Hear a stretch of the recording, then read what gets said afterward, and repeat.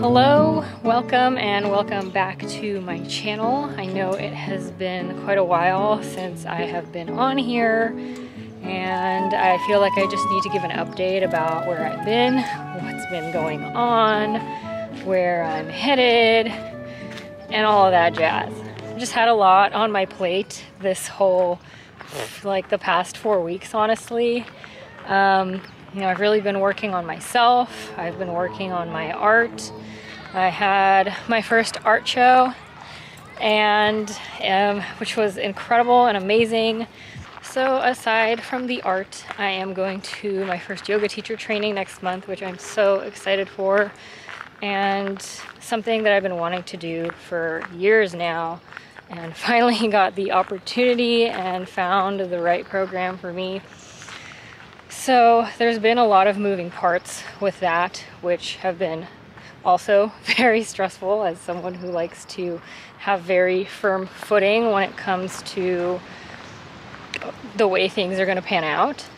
And so it's really been putting me into this space of, well, it hasn't really been putting me in there. I've had to like put myself in there, but it's really been calling me to be in a space of trust and faith and flow, and something that can be very challenging sometimes, especially when you are put outside of your comfort zone, right? Which this is definitely going to be putting me outside of my comfort zone. And it's tough, you know, there's a lot of stuff that comes up with putting yourself outside of your comfort zone. And so really that's been taking up a lot of my energy, is being able to work through that. Because quite honestly, I'm the kind of person where when things come up for me, they will keep cycling in my head day in and day out until I sit with them and work them through. Like they will just keep, I will wake up thinking about it, I will go to sleep thinking about it, I won't be able to sleep thinking about it. And so that's really where a lot of the work has been coming in, is processing. Okay, what are my fears? Well, what's the light in this situation? What's the highest path that this could take, instead of the what's the worst that could happen, you know? And my thing is, I just really want to be in the flow of it, right? You know, like as much as I want to have everything planned and know how everything's going to go, at the same time, I really just want it to flow. I want it to feel natural and organic. I want there to be surprises, like the good kind. I want to be open to that. And see, it's like when you set that expectation of, okay, this is pretty much like what it's going to look like, it makes it really difficult for those kind of surprises to come in and for divine intervention to happen. I don't want to be concerned about knowing everything that is going to happen or what I think is going to happen, because honestly, I feel so much better not knowing, which is really ironic as an intuitive, where it's like you pretty much have the ability to just, if you want to find things out, you can. And that goes for everyone, right? Like, you don't have to just be a working intuitive, literally anybody on this planet. But it's like, I just want to not know so that I can feel more trusting and feel more flowing. And just allow literally anything to happen, because that just makes it so much easier. You know, I just don't want to be concerned about really having to control everything. And it's funny because I keep oscillating between the small picture and the big picture, and I've really been working on this with Spirit, is that, you know, with the small picture, you're so concerned about like every little moving part. What am I going to do if this happens? What am I going to do if that happens? And going at it from your single tiny perspective of your own experience, right? And then when you switch over to the big picture, it just makes it so much easier to trust, like, okay, I'm in good hands. Like, I'm in divine hands. I know I'm going to be taken care of. I know that literally no matter what happens, it's going to be like for my highest good, right? Like, it's going to be what I want, or it's going to turn out even better than what I want.